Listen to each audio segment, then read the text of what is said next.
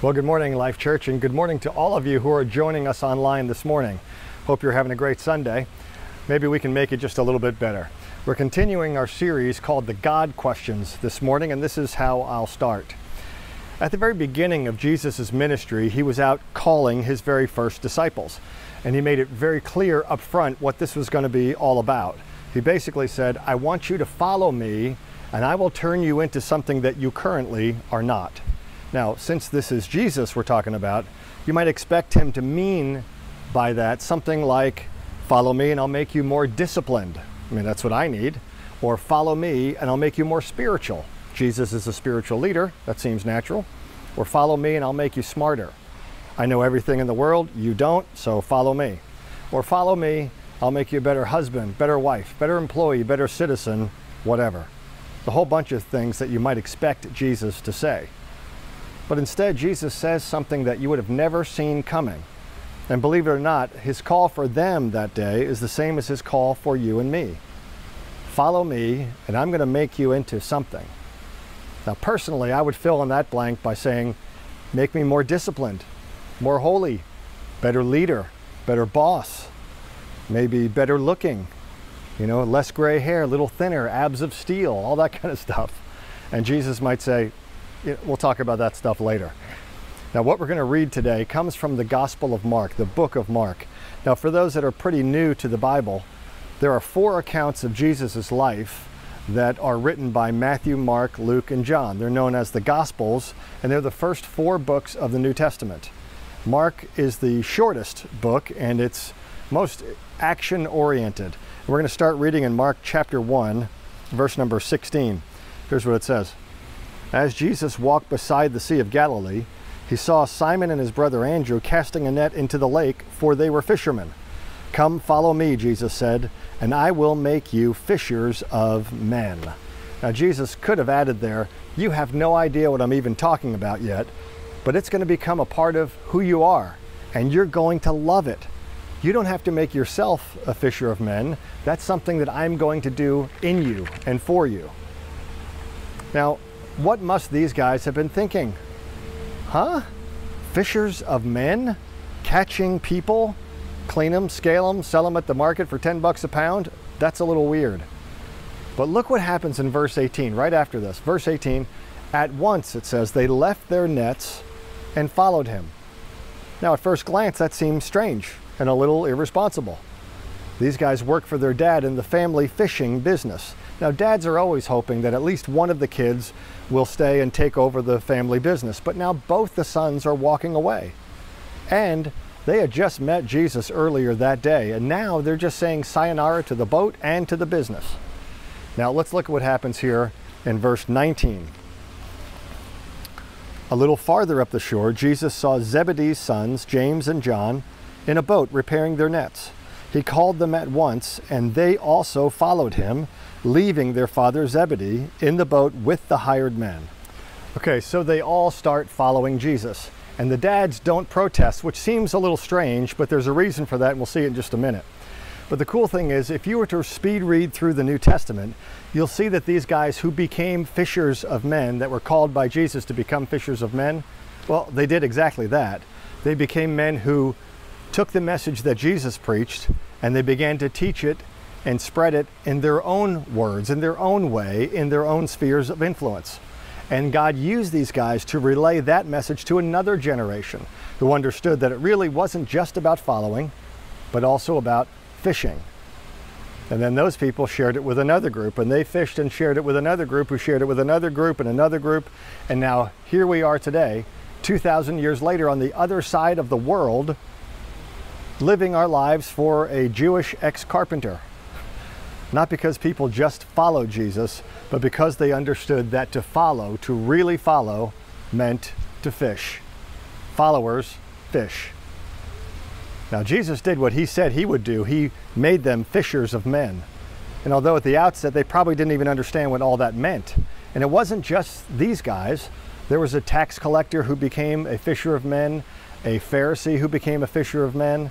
There was a doctor, a prostitute, a seamstress, a tent maker. They all became fishers of men. There was a guy who was demonized and couldn't even function as a normal human being, who was delivered and healed and set free, and he became a fisher. And matter of fact, he went back to his hometown and began a spiritual revival in his own hometown. So all throughout the New Testament, you see this correlation between following and fishing. And at the beginning, they were terrible at it. They kept messing up, and Jesus had to keep correcting them. There was one day Jesus was surrounded by a whole bunch of little kids around him, and the disciples shooed them away. And Jesus says, "What are you doing? I was just about to teach how the kingdom belongs to children such as this. You have to become like a child, and you just chased away my illustration." So they had to get the kids back. So, you know, when Jesus called you to follow him, it wasn't to make you more religious. It wasn't to make you more disciplined or a better husband or a better wife or more organized or any of that. He wants you to follow and then do in the lives of others what someone did for you, which explains why you're even watching today. Someone shared the message with you. Someone in your life was fishing. Now, what's interesting to me is that none of us signed up for that. I'll bet nobody watching today came to Jesus and surrendered your life simply for the privilege of fishing for men. That's nobody's motivation. I became a Christian for entirely selfish motives. Probably the same for you. I became convinced through the Bible and through the influence of others that when you die, you either go to heaven or to hell. Heaven's great, hell not so great. So who wants that? I mean, torment, worms, heat, torture, all that. I mean, who wants that? Then I learned that God loves me even though I'm a screw-up, and Jesus died to free me from the penalty of my sins and screw-ups, and he offers me eternal life with him in heaven. I'm in. Where do I sign up? I became a Christian for selfish motives. Most people do. Maybe you did too. I can admit that. Maybe for you it was because you needed God to help you with something. Maybe it was marital problems or an addiction or financial problems or loneliness or whatever. You were in need, and God was there to meet your need and reveal himself to you in that way. But then once we got in the door, we found out that being a Christian is so much more than that initial felt need. It's awesome. Following Jesus is the only way to live. I mean, God pours out his love and his joy and his peace and his direction upon your life.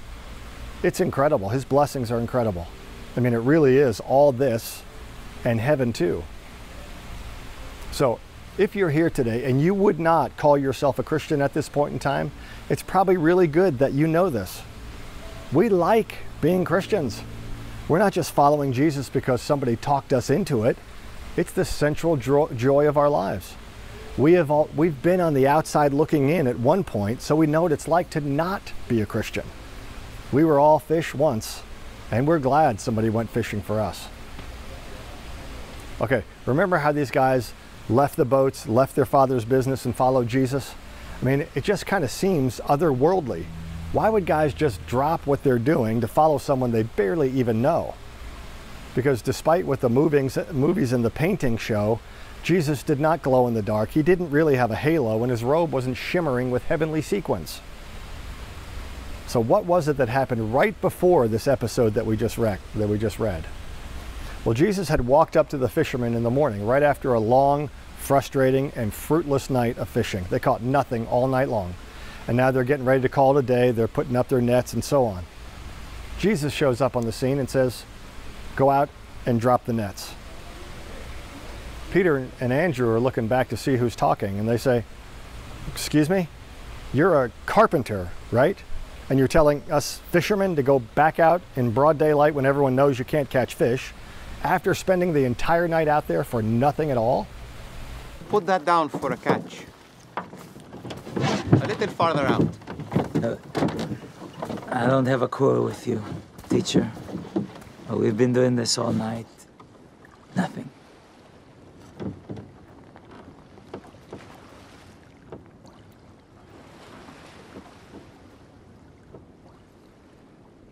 All right. That's your word.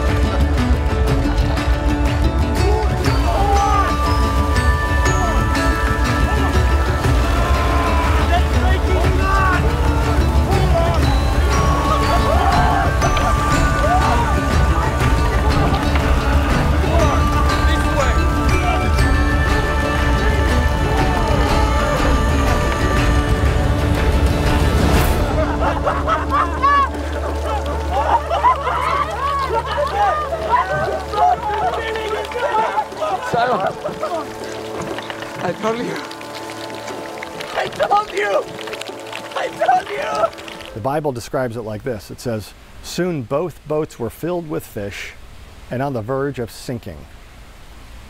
I mean, think about this. It's a miracle. It's a day changer. It's a budget buster. I mean, to say the least. I mean, it set their charts going all up and to the right. It's right after this that Jesus says, "Follow me, and I'll make you fishers of men."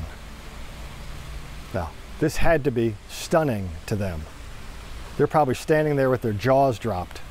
Meanwhile, the dads are on the beach saying, "Follow him, follow him." That was unbelievable. Don't just stand there, go and do whatever that guy says to do.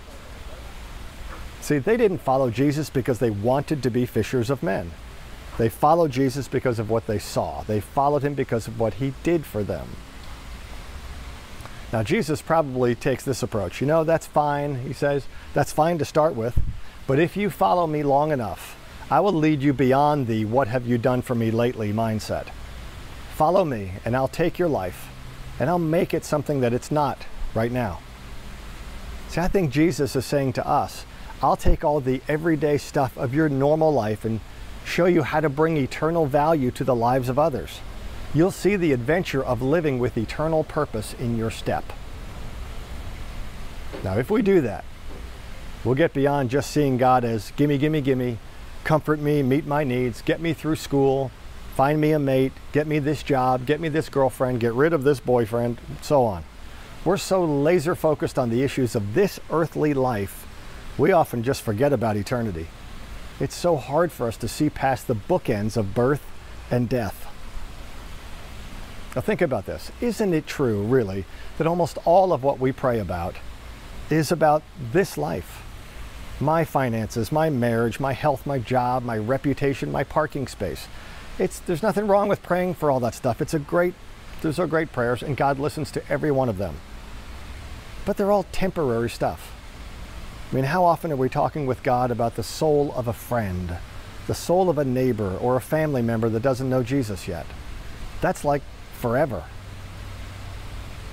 See, God can eternalize, not internalize, God can eternalize our daily routine of life if we will allow him to make us fishers of men. Because then every day takes on new possibilities.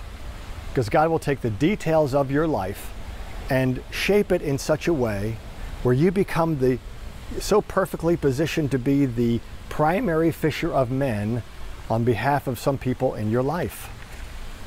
I mean, God can and will use your life because of your past, because of your experiences, because of where you live or where you work or where you go to school or where you buy your pizza, because of your successes and your failures.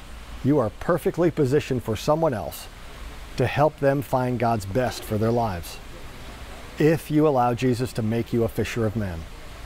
Because followers end up fishing if they're really following. Now, here's one funny reality about all this. We all kind of look at each other and we think, well, you'd be a much better fisher of men than me. And we look at each other and we figure out reasons why. And we say stuff like, well, you'd be a great fisher of men because you've lived such a great life. You came to faith in Jesus early and you didn't get mixed up in all the garbage I did, so you'd be a great fisher of men. And that person thinks, no, you'd be a great fisher of men. You lived a horrible life. You were one pathetic loser before Jesus got you. No offense, please. But you've got a great story to tell. Or someone says, you'd be great because you're outgoing and you talk a lot. And then that person says, well, no. You'd be great because you're quiet and people trust what little you actually say. See how this works? Some people say to me, it's easy for you to fish because you're a preacher. To which I say, no, it's easier for you because you're not. People have their defenses up with me. They think I'm up to something or have some kind of angle. So it's hard to get 100% honest, open conversations. I think you have a great opportunity just as a neighbor or as a parent in the carpool or as one of the gang in cubicle world. We all have a hard time seeing ourselves as effective fishers of men. But here's the truth. God has positioned all of us in our respective worlds so that we might be fishers and sharers of his love. We don't know everything, but we do know what God's done in our lives. My dad was the best at this that I ever saw. I mean, he would throw a line out in the water. He would test the waters with anyone and everyone. He didn't push, but he fished. And I remember one day him asking me, when I was young, I was in my early 20s, and he said, just, how's your Christian life going? And I said, to be honest, it's kind of boring. And he looked at me and he said, start leading people towards Jesus. Your life will never be boring again, because that's really living. I've never forgotten those words. Now, I know that some people immediately panic when you start talking about reaching out. They picture people knocking on doors with booklets or preaching on street corners. I'm not talking about that. I'm talking about the simplicity of having our eyes open to the simple call of Jesus. To follow means to fish. To allow the life-changing message of God's hope to just leak out of your life to the people around you. Because there are people who will listen to you, who will not listen to me, and vice versa. Each of us is perfectly positioned for someone. Now, for a moment, I want you to think about a person or the person that was very influential in your coming to faith in Jesus. Let me just tell you 3 things about that scenario that were key contributors to what happened to you. First, you had probably already heard the message. It wasn't that, probably someone didn't come up to you and say, Jesus died on the cross for your sins. And you said, who? Did what? I have never heard those words before in my life. This is brand new information. I mean, the message wasn't new. And it really wasn't just the message anyway, wasn't it? It was also the messenger. Something about that person, something about their past, something about their story, something about their personality made you be somewhat open to what they had to say. So it was the message and the messenger. And third, it was your current circumstances. Those 3 things converged to pique your interest at that time to receive Jesus and follow him. It wasn't just the message. It's the message and the messenger and your circumstances. Those things come together, they come together, and ding, it was the perfect time. It all made sense. You could see that this was the moment to cross the line of faith and begin following Jesus. Somebody was fishing, and we were fish, and we're really glad that we got caught. We like it. We look back on that day and we think, thank God. Who knows where I would be, what I would be doing had that not happened. And as Christians, listen, we're not better people, we're just better off. We're not better people, we're just better off. We're better off than we were because someone else didn't just follow, but they fished. Now, I want to give us a little assignment this week before we go home, because I know that we go away from these online services with the very, very best of intentions, but the truth is you're already thinking about lunch, and life is going to hit you like a freight train pretty soon. So here's what I want us to do to kind of mark the moment. Think about a person, or maybe the person, who was very instrumental in your coming to faith in Jesus. And then sit down and write a note to them. Express your thoughts about it. You may or may not even send the note. That's completely up to you. The person that you write to might not even be alive anymore. But the reason to do this is really twofold. The first one is to remind us all and remind you that you were a fish once. And the second thing is to remind us of the gratitude in our hearts for the person who led us towards Jesus. See, we can't ever forget that we're here and we're in God's kingdom because somebody was fishing. Somebody was bold enough to talk to me about Jesus. Somebody jeopardized their friendship with me for the sake of leading me towards God's best. Someone invited you to Life Church or to tune in to these online services, or maybe they gave you a book or a CD or something. Maybe they said something like, hey, I can tell something's going on in your life. Why don't you come with me to church? Or why don't you come with me to this event? Or why don't you read this with me? And I believe you'll be glad that you did. I was thinking about a friend of mine, a peer from high school, that was real influential in my decision to follow Jesus. His name was Gary, and he was kind of a goofy guy, to be honest with you. He and his brother were always talking to me and my brother about Jesus, and so we were always kind of tag team fending them off. But in time, their words and their lives landed, and both my brother Jim and I became Christians shortly after that. Well, my friend Gary died while we were in high school, just shortly after I became a Christian. And this is the letter that I wrote to him. Here's what it says. Dear Gary, as a teenager, I tried to gravitate towards people that I thought were cool. You were not. It's an honest letter. But we became friends and we had some fun times and great memories. But it didn't take long for you to begin telling me what was most important to you, your relationship with Jesus, something I didn't really understand. And it made me uncomfortable when you brought it up. And when I shot you down or I dodged your questions about faith, you never gave up. And you saw how I responded better to invitations to go somewhere than I did when you just brought up faith or religion to talk about. So therefore, your invitations never stopped. You brought me into environments where I could see and hear God's word presented in ways that I could understand. And I know now that you were praying for me the entire time, that I would surrender my life to Jesus. You weren't even there the night that your prayers were answered, the night that I raised my hand and walked down to finally give my life to Jesus. And when I told you what I did, it was awkward, and I think you punched me in the arm in a typical insecure male teenager sort of way. But I could see in your eyes what it meant to you for that to happen to me. Little did I know, soon after that, your life ended with no warning.